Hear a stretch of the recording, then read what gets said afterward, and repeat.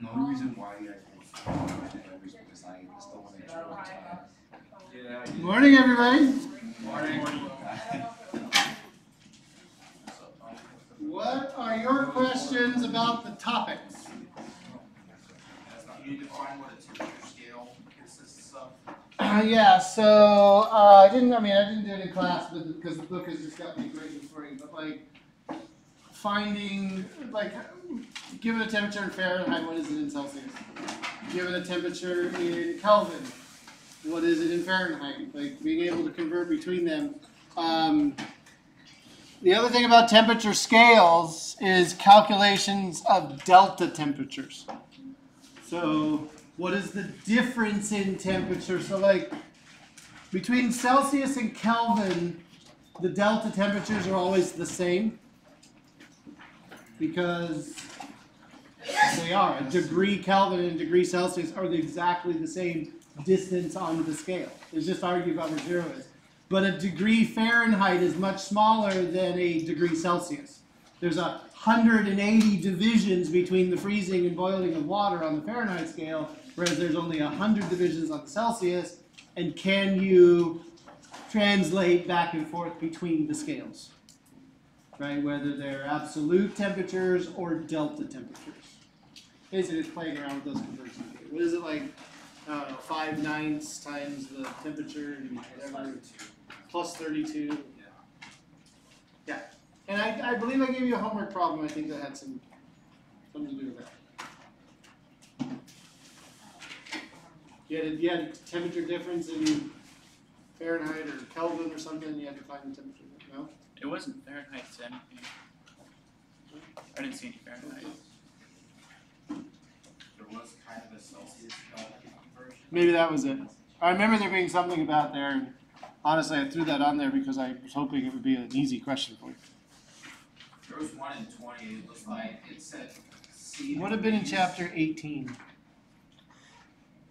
No, it said like C and then degrees. Yeah. It's a unit. Yeah. But it wanted the answer in Kelvin. Right. Yeah. Temperature scales. There's only one temperature scale to rule them all. Yeah. See, wouldn't it be cool to have all the weather forecasts be like, tomorrow it's going to be 293 Kelvin. What is C degrees? So there is a degree Celsius and Celsius degrees. So when degrees comes second, you're always referring to the absolute number, like what is the temperature. Whereas if you say degrees Celsius, I can have a 5 degrees Celsius change. Right? I can go from 30 Celsius to 35 Celsius. That's a degree Celsius change. Whereas 35 would be Celsius degrees. I don't make the rules for this. Thermodynamics is dumb. Are we going to get marked wrong if we... No. But like if I'm asking about a delta, right, that it doesn't matter what the actual temperature is, it's the change that's taking place. Other questions about the topics? The laws of thermodynamics. So laws of thermodynamics, conceptual times 2, is that the one? So what laws of thermodynamics do you know? First, second, and zeroth. I did teach you about the zeroth, right? Okay, which is again kind of stupid, but laws of thermodynamics are basically conservation of energy, and then entropy, efficiency, heat always flowing from one direction to the other. In nature, things can't spontaneously start happening without energy inputs. You can't like have purely reversible processes. That's in the book. That's what I mean by the laws of thermodynamics, right? All the concepts surrounding these ideas about work being done, heat going in and out of things. Yeah, so 2 purely conceptual questions about laws of thermodynamics. Do you need to know which law is which? No, as long as you know that there's one that has to do with basically the definition of temperature and equilibrium, one that has to do with the conservation of energy, and one that has to do with entropy and heat. You know, that heat naturally flows from hot to cold. That's for the thermodynamics No, that's just the laws of thermodynamics. Okay, is there gonna be, So then there's a question about thermodynamic processes conceptual, which is a question about like what happens in an isothermal process, right? Or a constant volume process. Like how do you know when it's these things? Yeah, there's like 4 adiabats, same temperature, same pressure, same volume. And I'm not going to expect you to, I'm not going to drop like isochoric on the exam, right? Like you come up to me, Mr. Bailo, what does isochoric mean? I'll just tell you. Right? Like, I'm not testing you on terminology. Yeah. for the entropy, are we gonna need to know the scale of the different forms of energy in terms of relativity? Yeah, relative usefulness, right? We talked about that. I mean, in terms of, relative to each other, like, you know how you have them stacked, Mhm. more entropy or less. Yeah, the ones towards the top are least entropy, the one towards the what's the one that loses? It's always a loss. Thermal energy, right? Way down there at the top. Yeah.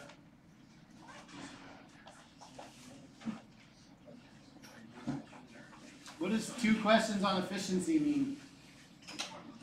Not efficient.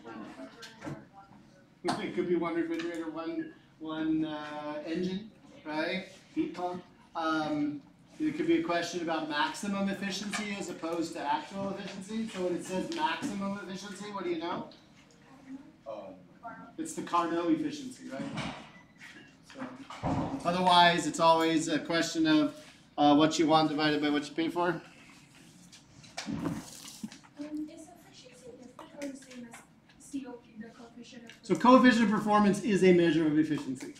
Oh, It's just we tend to use efficiency when we're talking about an engine, and coefficient of performance when we're talking about a refrigerator or a heat pump.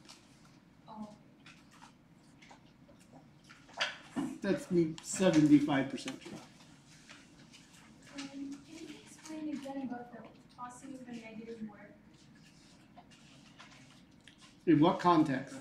Like, when is it positive and when is it negative? In what context? So, when it comes to thermodynamic processes, the things we studied in chapter 18 and 19, it's very specific. And when a thermodynamic process, like isothermal or same volume, same pressure, adiabatic, the system, the thermodynamic system, what picture do you get in your head? Cylinder with the piston with the gas inside, right? Work is positive when that piston goes up. When work is done on the surroundings by the piston, then the work is positive. If that piston goes down or the surroundings does work to push it down, that's negative work. It's the opposite of chemistry. It's the exact opposite of chemistry. So, the other answer to your question is, when is work positive or negative? When it comes to heat engines or refrigerators. Remember, I kept drawing absolute value signs around everything, right? The reason being is that, say, for an engine, right, it's you look at the direction of energy flow, right? In the case of an engine, QL, the exhaust side, is heat that is lost, and so that gets it's a difference between that. So the work plus the hot is the exhaust, right? But in the case of refrigerator, it's a little bit reversed. You need to take a difference. The work that you put in causes this difference, QH minus QL. So we don't really talk about whether or not like the actual work is positive or negative. We talk about what's the important, what are we adding together, what are we taking the difference between? And then we can say overall the work is positive or negative, or the QL was positive or negative. I know that's a little bit confusing, but when it comes to the second law of thermodynamics, you're looking at that schematic of the engine, right? And where are all the energy flows going? So, in the case of a specific system and a thermodynamic process, it's very clearly spelled out what the Q's and what the W's are.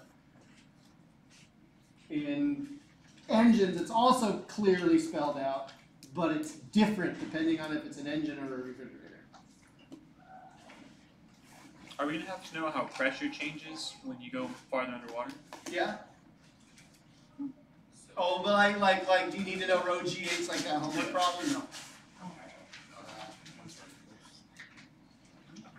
At least I hope you don't. So if you do, let me know. I'll give you the equation. I don't think I have on it. Maybe it will. I don't know. We did the exam up 2 weeks ago. Yeah.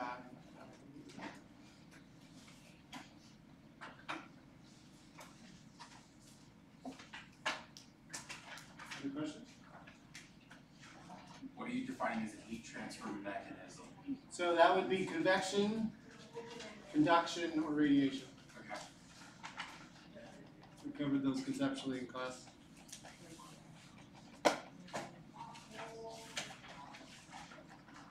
Give me an example of conduction. Feet on the floor. Nice. Stove top, right. Whatever it's called. And hot. Special pans. Oh, like, well, any stovetop actually is conduction, whether it's gas or electric or magnetic or anything else. What about, give me an example of convection.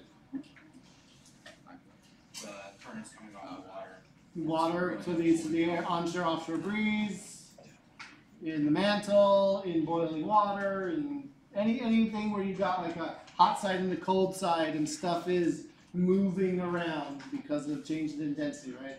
Convection is all about transferring thermal energy by moving molecules around. And then give me an example of radiation.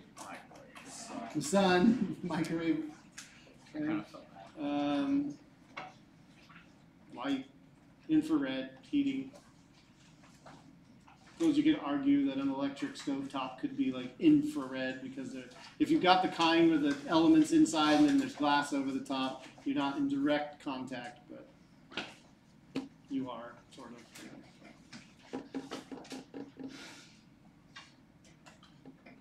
Exceptions that rule, right?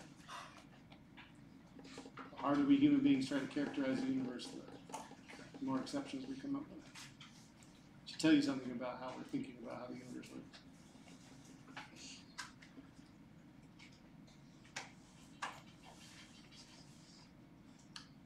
Other questions? Homework? About life? Did you see the new Avatar? I have not seen the new Avatar. Avatar. I don't plan to see the new Avatar until it comes out for free on Disney Plus. It's terrible. It's god awful. That's what ever since the pandemic, I'm like, why am I going to the movie? Watch it at home, I enjoy it at home. There's nobody chewing popcorn in my ear. I find the concepts of movie theaters, they're normalized, but we sit with a bunch of strangers in a very dark room. Yeah. Watch something together. Because it's the experience of experiencing it together. That's exactly what it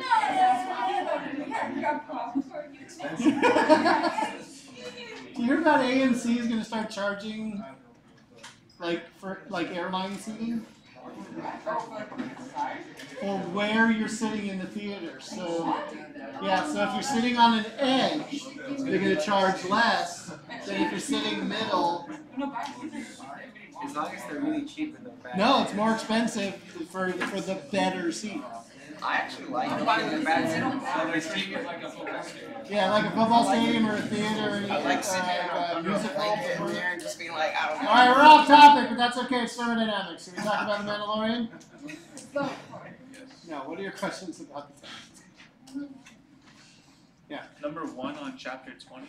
20, number 1. Now I'm in a panic because I did not check this morning any of these things. It was the laws or what it is. Okay, all right.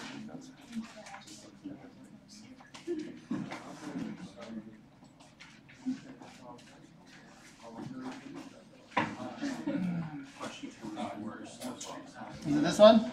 Yeah. All right. 4 engines. Oh, and they gave me the temperature of the reservoirs. That's interesting. And then they give me for a complete cycle. Oh. Okay. So now they're talking about the first and second laws of thermodynamics. And if there's been a violation. What do you want to tackle first? First or second law? Yes. First law? Okay. So the first law tells me for an engine that the amount of heat that is spent and work that comes out has to be equal to the exhaust. Like we need to conserve energy, right? So I'm looking at these numbers. And if I have 200 joules of energy in my hot side and 175 joules are exhaust, how much work could I get out of this engine? 25. Only 25, right? Conservation of energy demands that the amount of work be the difference between the hot and the cold side. They're telling me it's 40 joules out. So did we violate the first law of thermodynamics? Absolutely. All right. So the rest of them, we should be able to very quickly see what's going on, right? Engine B, violate or not? Yeah. Total violation. I don't know what they're smoking there, right? Okay. C? Ah, no, that one didn't violate it, right? Because we started with 600, we lost 200, the difference is 400, and they're telling me that that's the work. So that one works. And then D? D is also okay, right? So so A violated the first. So of the first and second laws, which, if either, does each engine violate? That was a very awkward English phrasing of a question. If they both fail, or if one fails, then it fails altogether, right? So I would already be saying A and B definitely violate, right? So I didn't look and see what.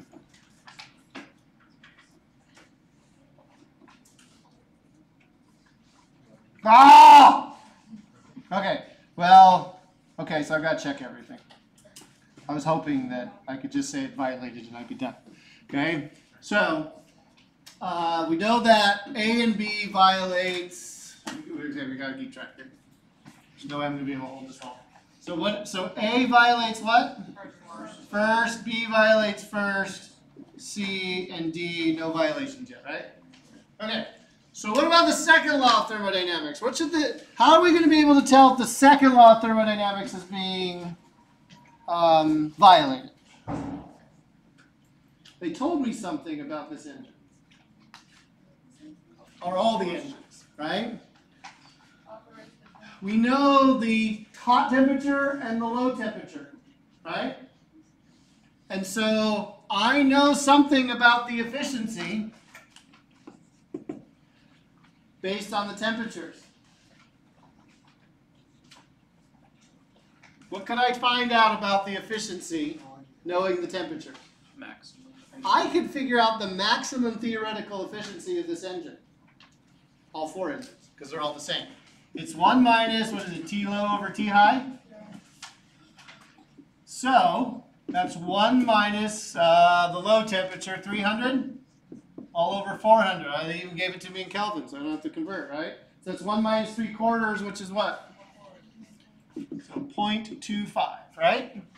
So that means if any of these engines have an efficiency higher than that, I know that this inventor is smoking dope.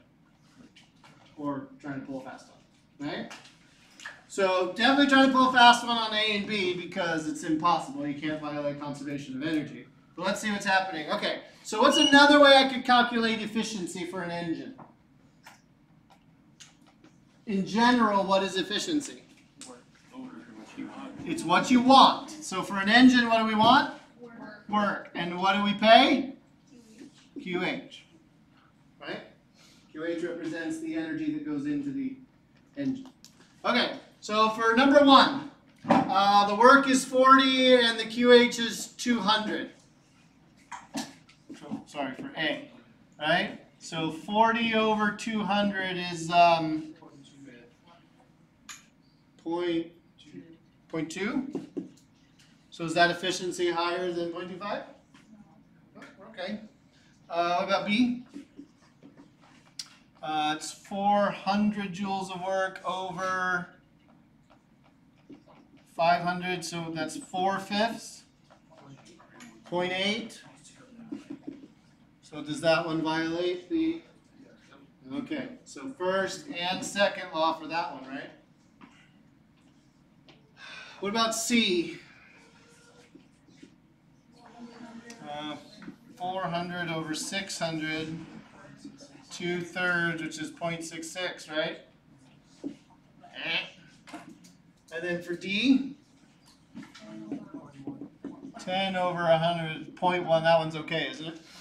So it looks like D is the only engine that I'd buy if I needed to buy it. So let's see here. What did we say? We said that it was the first law. We said that was the both. C was the second, and D was neither.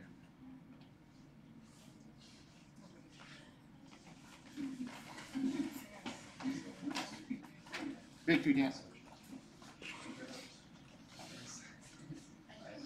Oh, new one? Any other questions on this one? Number 4. This homework?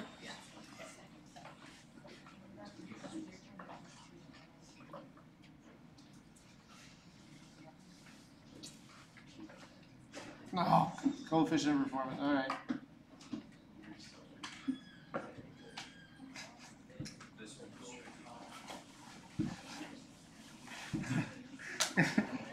If the heat pump is a Carnot engine working in reverse. Okay, would you just say heat pump? Seriously. Okay, so now I've got to look up equations from my notes. Because there's no hope of me ever working through without having my notes in front of me.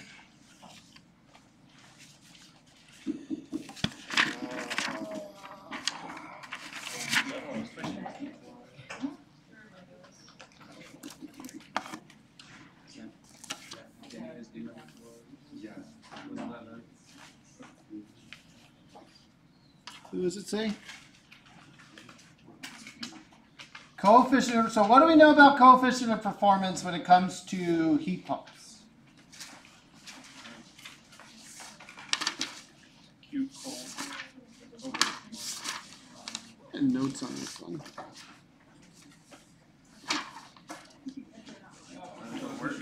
Performance for heat pump is the exhaust. Coefficient of performance.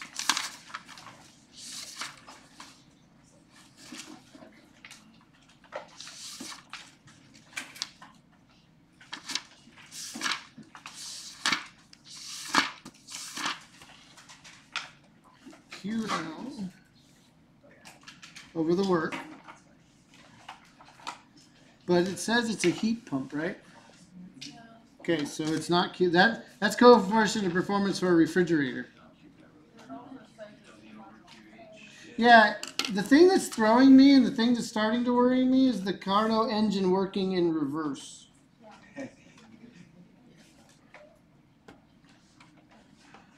So they want it to be a heat pump, or do they want it to be a Carnot refrigerator?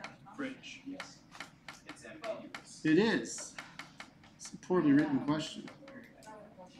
You should give everyone Just get rid of it. I think it said it's a heat pump twice. It did say it's a heat pump twice. But then you like messing with your head. Petroleum. What'd they give me? It delivers that much heat to the building every hour. They're asking for a rate of work, so what are they asking for? Power. They're asking for wattage. They're asking for power. Energy per time. Right? So the coefficient of performance is what we want versus what we pay, right? What we want is that heat delivered. As I'm reading it, right? What we want is 5.26 megajoules of energy delivered to this system. Mega, not milli. Megajoules. Okay? What are we paying?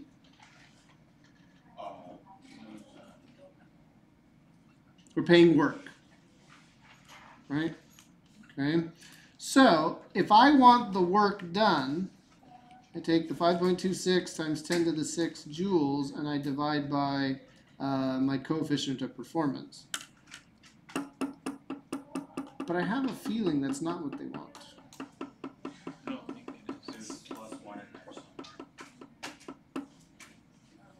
If you do Q cold over work, and then you solve for work with like the QH minus Q. It's the Work solver.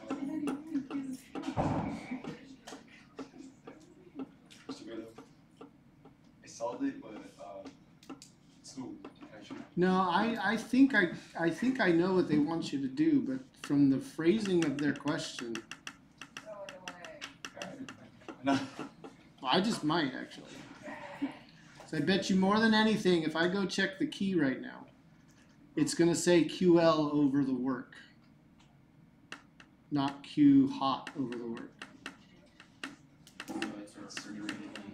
Right. That's the problem.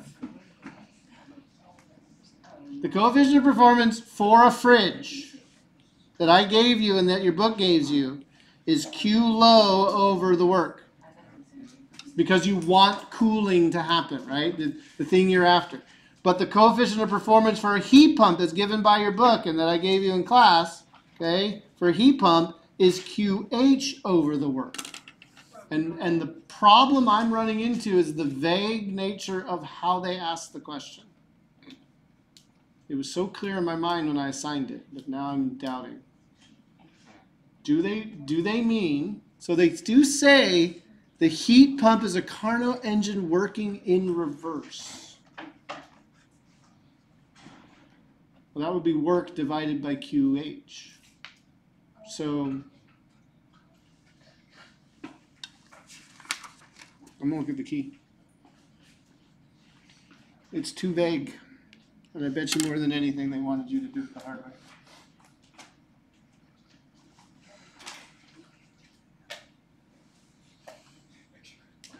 Well, no, I think I'm just going to give you the answer. It's easier to do it that way than it is for me to go in and like. Wiley Plus gets really upset if you guys have done anything on the assignment and I start removing problems. We've had trouble in the past with Wiley Plus communicating with campus. Which one was this one? This one, right? Okay. So it's going to be different for everybody.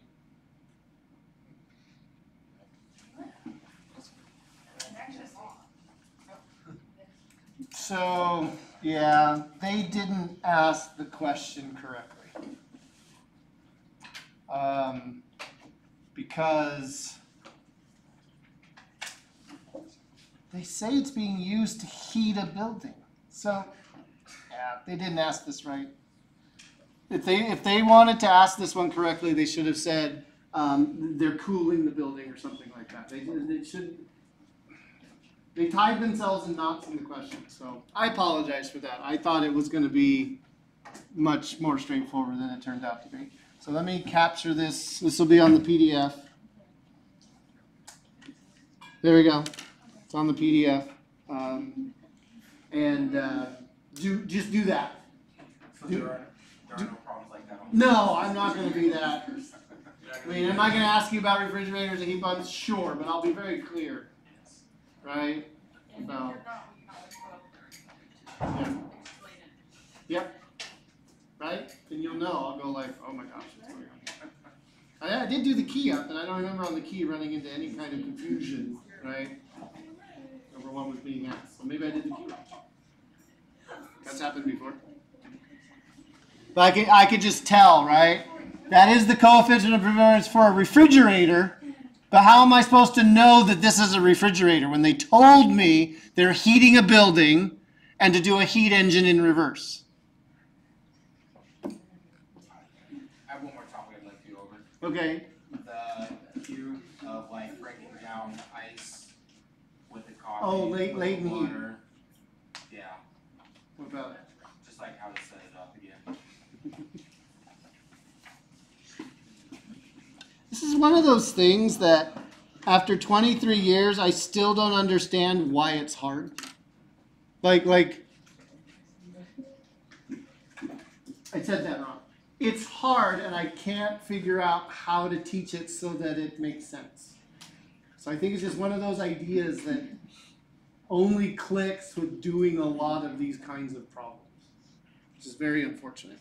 So to Brian's question, I know we did it in lab yesterday, but it's still vague, right? So anytime there is a phase change, I always think of this picture. This picture is the only way that I've ever been able to get this right. Okay? And the picture is that stair step picture, right? That basically is trying to tell us that temperature versus time, right? As something heats up or cools down, there's going to be these times when the temperature is not changing. And when is that happening? When there's a phase change. When there's a change from a solid to a liquid to a gas to a liquid. You can go directly from gas to solid and solid to gas. It's called sublimation, but don't worry about that. We're not asking you to do those edge cases, okay? But at these flat portions, okay, what we have are the latent heats, right? ML, and there's two kinds of latent heat.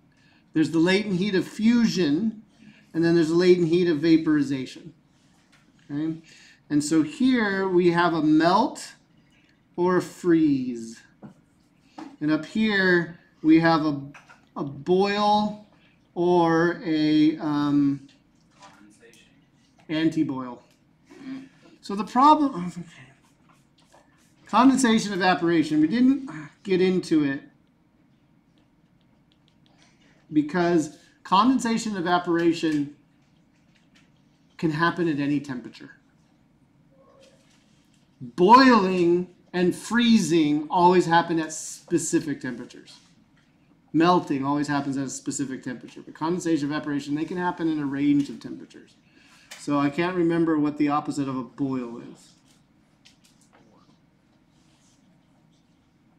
I thought there was a word for it, maybe not. It's not sublimation. No, sublimation is when you go from a gas to a solid. Condensation. Yeah, I think it's condensation. It's just confusing because evaporation, condensation, they can happen. So evaporation, condensation happen when you take a shower. So it's cold right now. Interior of our houses are a little bit colder.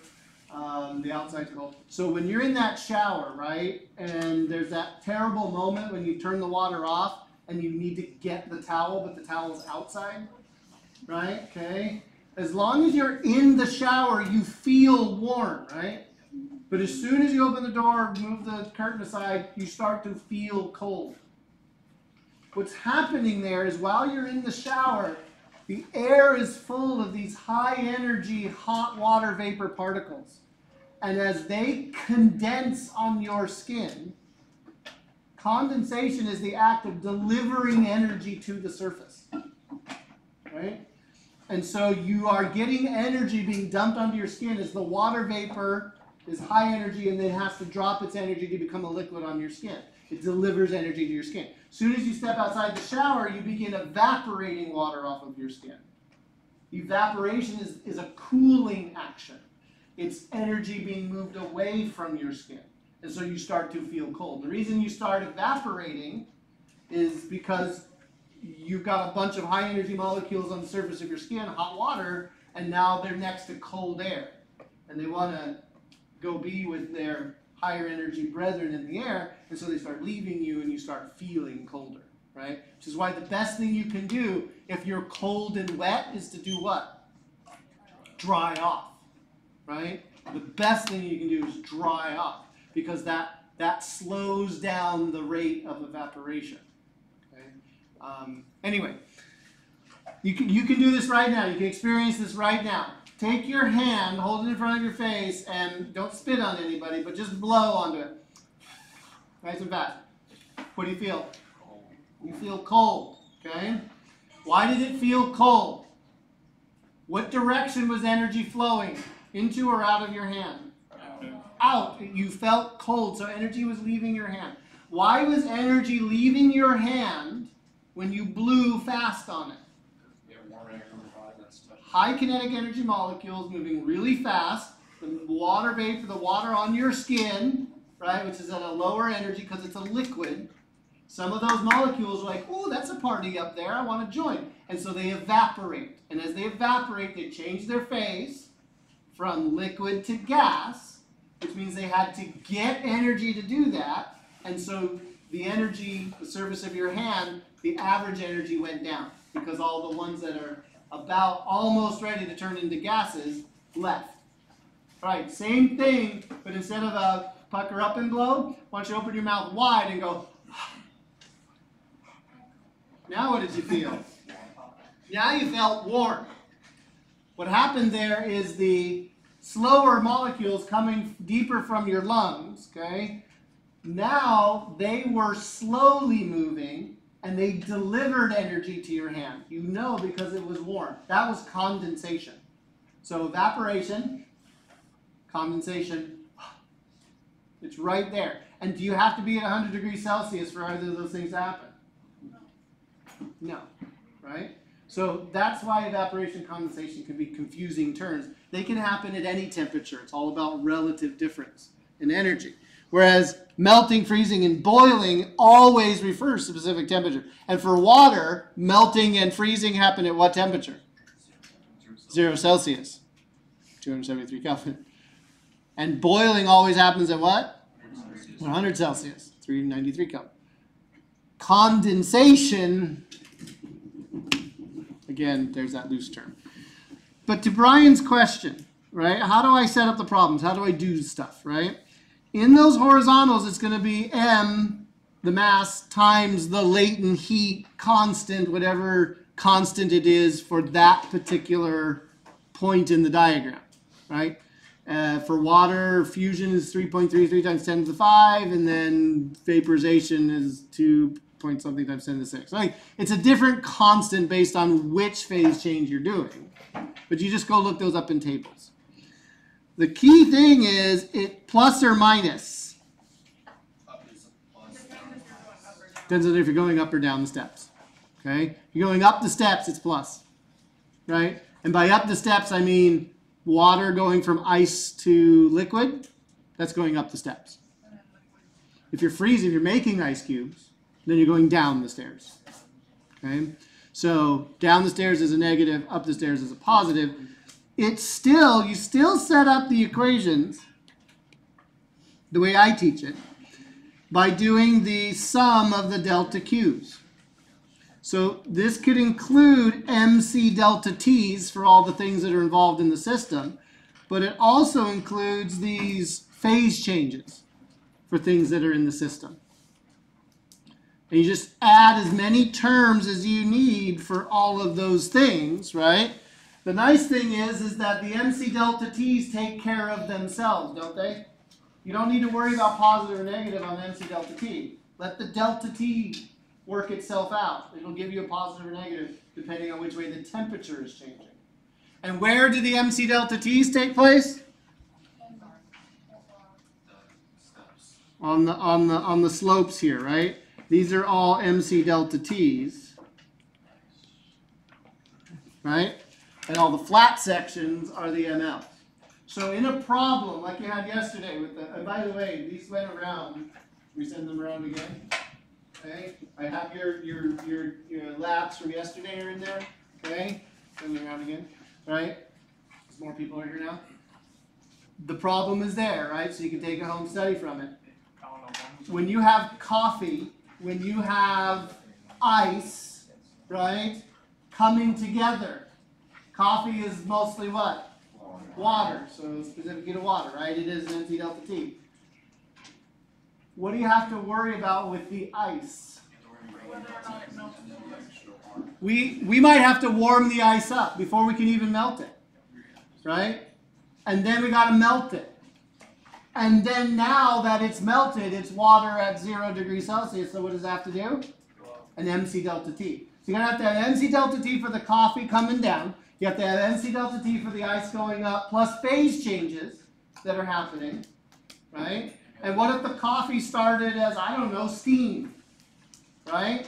You'd have to do mz delta T of the steam, condensation, right? And then coming down. So like,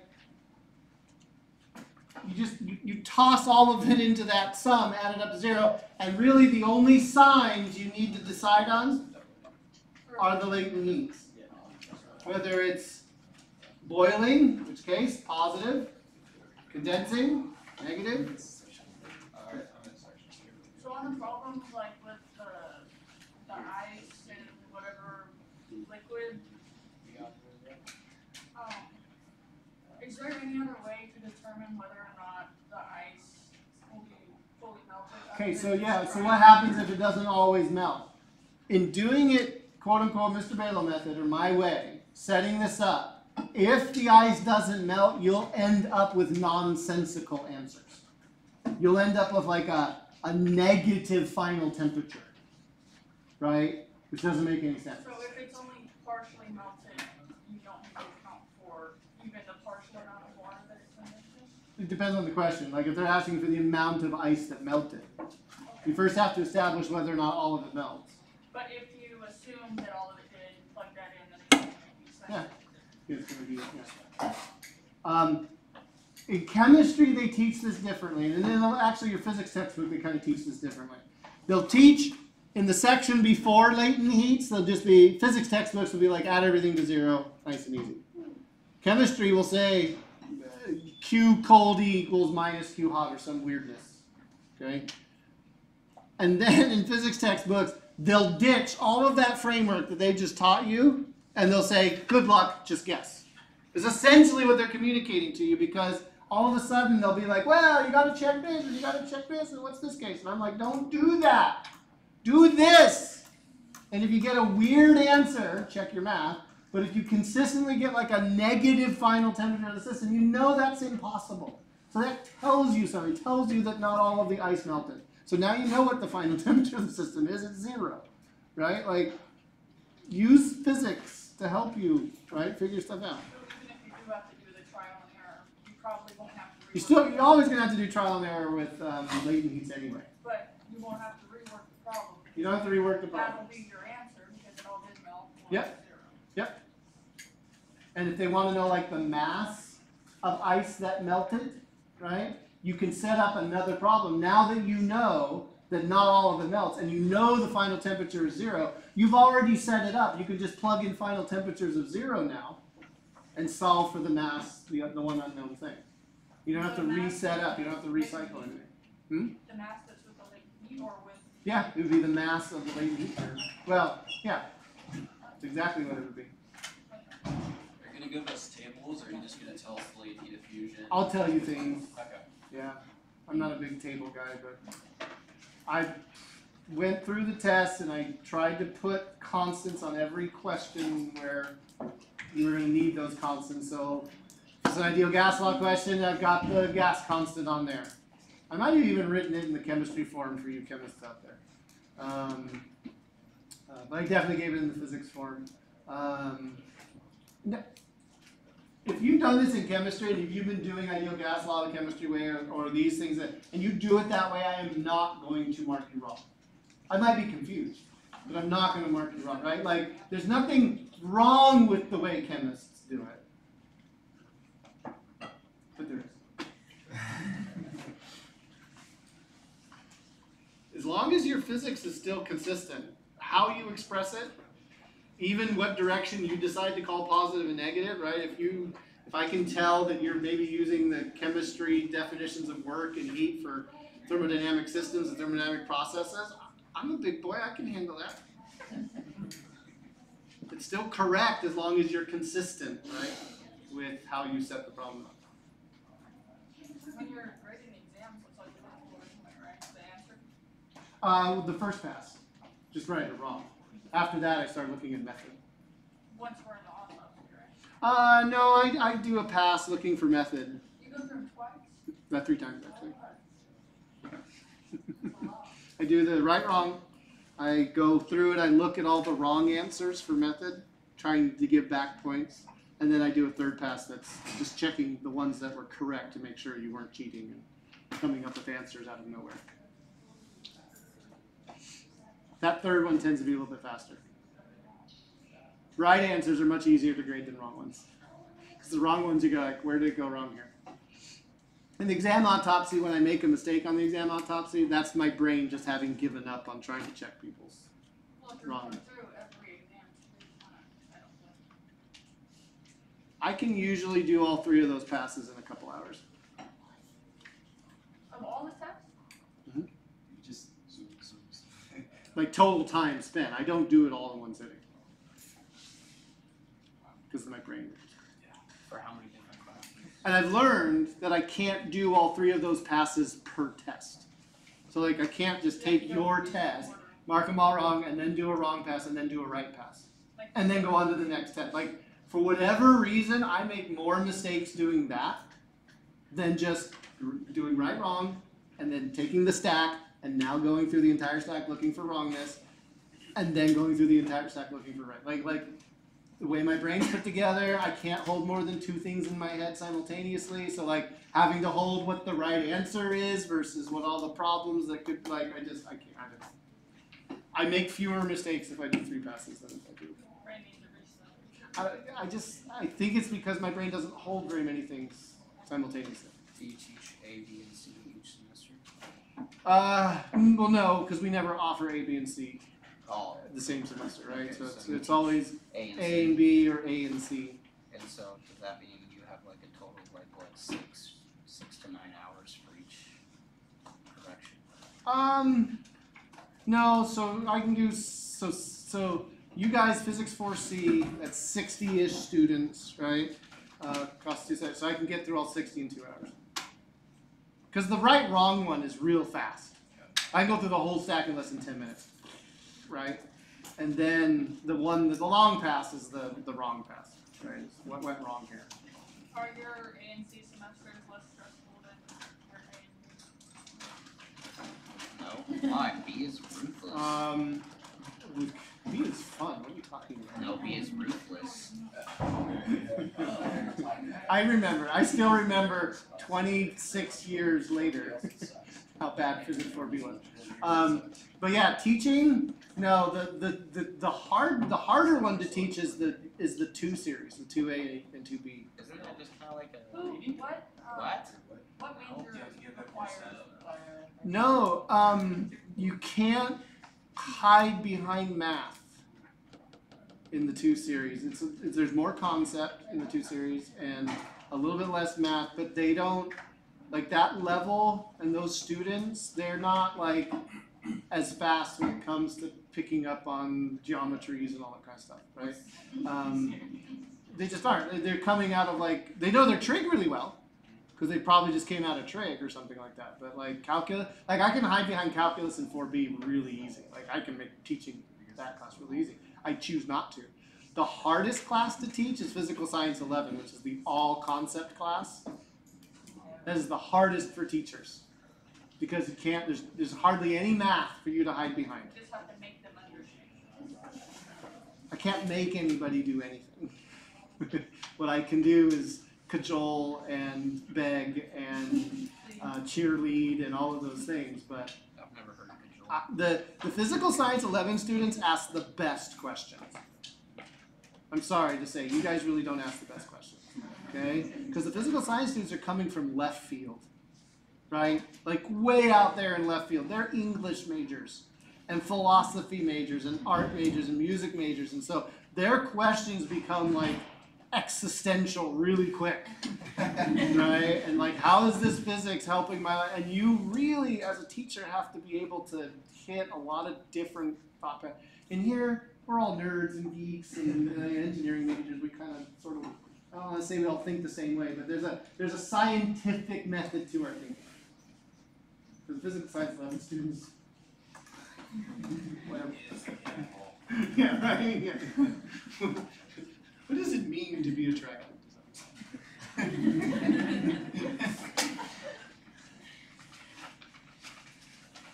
Imagine doing projectile motion without the toolbox. No. That's what we're up against. Right? That's Physical Science 11. No toolbox, but you still got to teach them about projectile motion. but there was an Italian philosopher that had a cool thing for arrow. Yeah, no.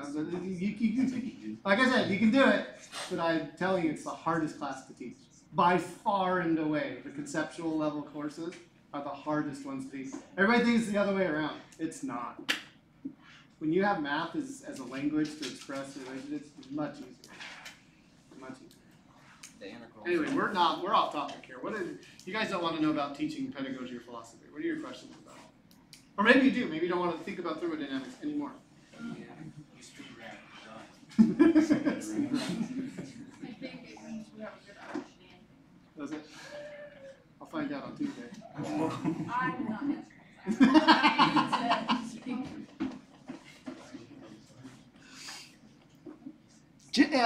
Just fair warning in general, scores go down on this exam. Like, the first exam is kind of high. This one, scores go down. People start feeling depressed, whatever. Oh, what happened, right? The third exam, the scores kind of bump up a little bit. Sort of, I don't know, it's kind of in between the first and second exams in terms of scores. And then the fourth exam is it's a crapshoot. It's quantum mechanics. So who knows what's going on? The second one's the one I passed. Yeah. So. Could you do number 7 on chapter 19? As long as it doesn't have a heat pump refrigerator in it. Well, this should be one that you guys have access to the key for, so I don't have to hide anything. It's the one with row GD, never mind. What's that? It's the one with row GD, Oh, the depth of the thing? the bubble. Yeah, the bubble.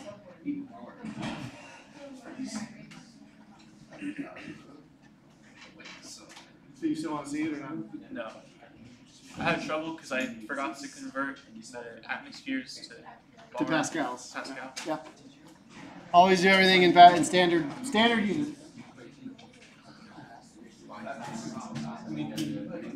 Yeah. Are you just gonna keep everything standard units or?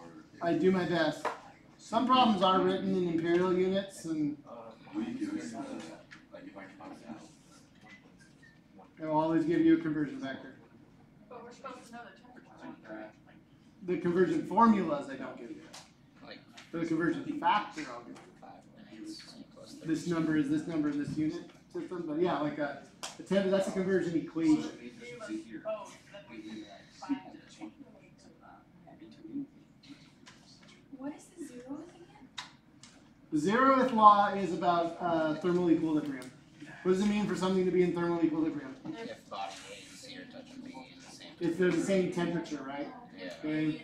So the zeroth law, I gave you the original form of it. If block A and block B are in thermal equilibrium, and then block C is touching both blocks, what can you conclude? And it's in thermal equilibrium. What can you conclude? A, B, and C all at the same temperature.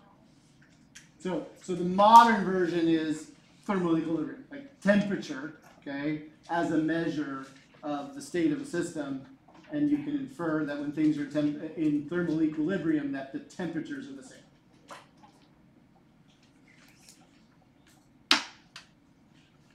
I know you just kind of went over explaining like the latent fusion stuff, but do you mind doing an example problem from the homework? We can't. Do you have one for me? Yeah, so on number 3 on chapter 18.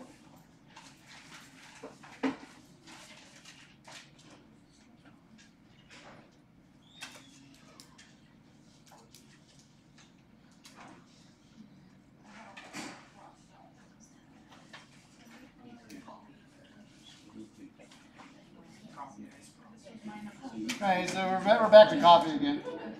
This has been a theme, right?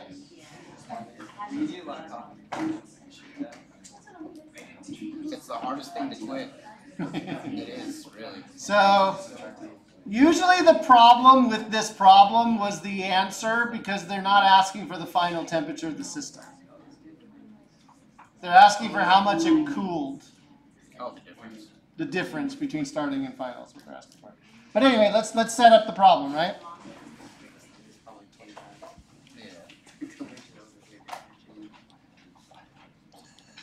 All right, so here's our problem, and we know that we've got coffee, and it's less than its boiling point.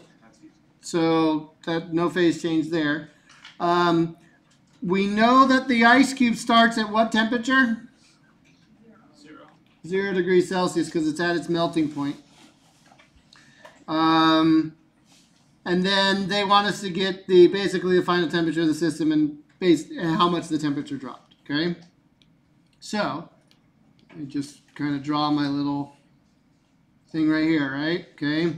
We're starting right here, and then we're meeting somewhere in the middle, right? And the coffee is coming down, and the ice is going up. So I'm going to write 0 equals, and then I'm going to start writing out all the things that can be changing temperature and changing phase, right? So I've got mass of the coffee, specific heat of water, change in temperature of my coffee. That's the coffee coming down, right? And then the ice, I've got the melting of the ice, so I'm going to use latent heat of fusion, and I'm going to put a plus sign on it. Why a plus sign? It's melt. I'm going up the stairs, right? And then I have to also take into consideration that once the ice melts, the mass that once was ice is now water going through a temperature change of its own.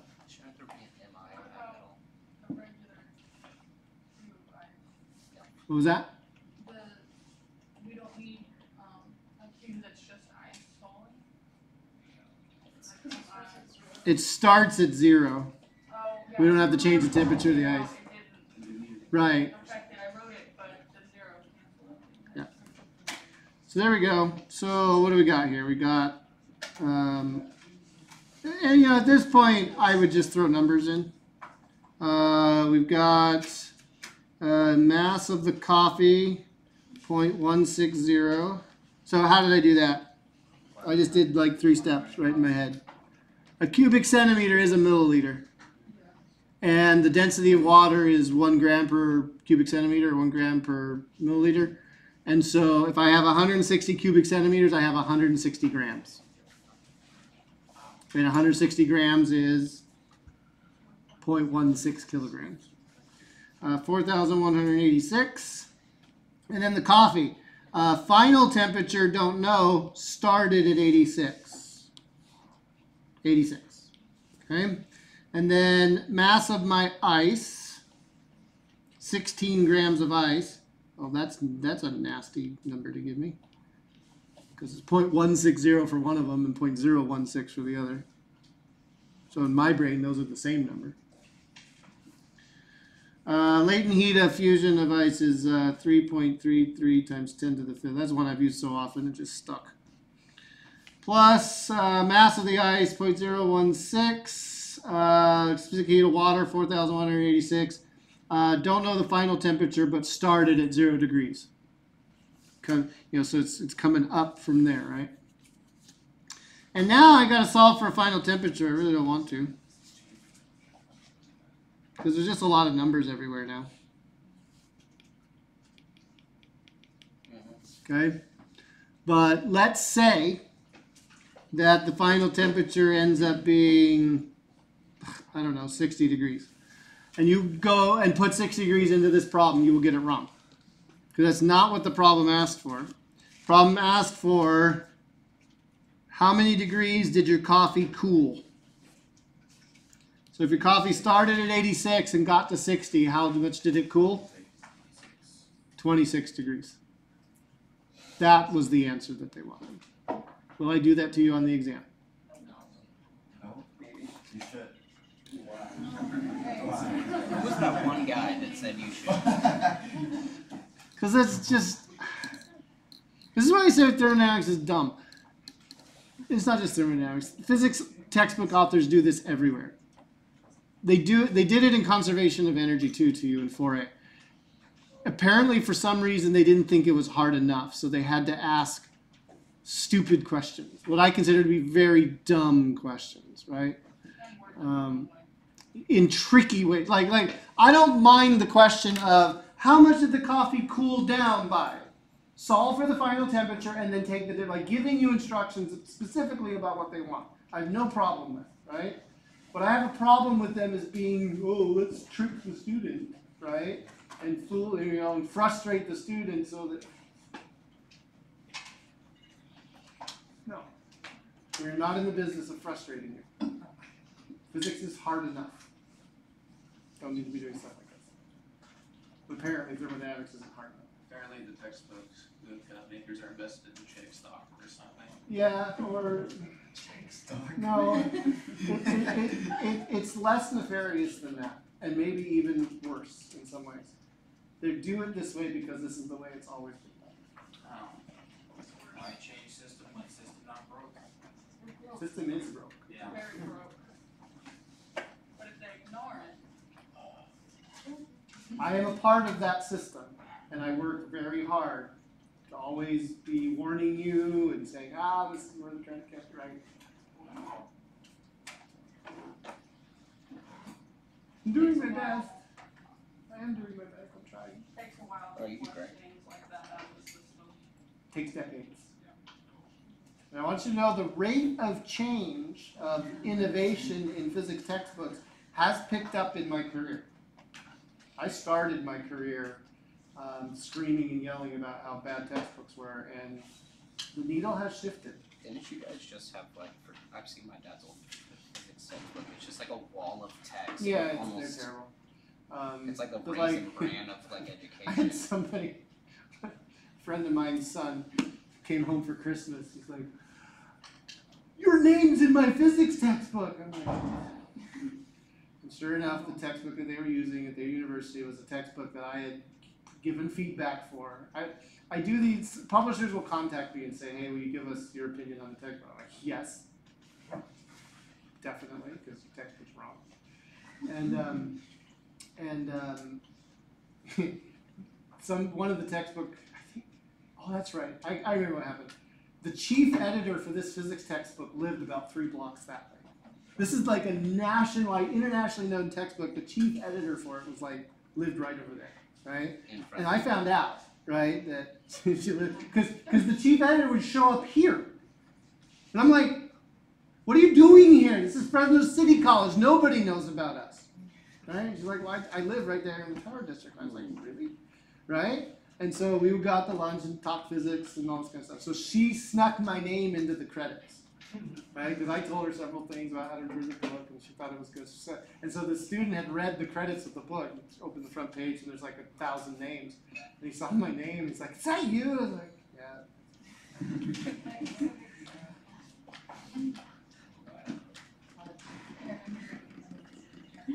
Yeah, but there isn't a physics textbook out there right now that's like a major, even a lot of the minor ones that I haven't given feedback.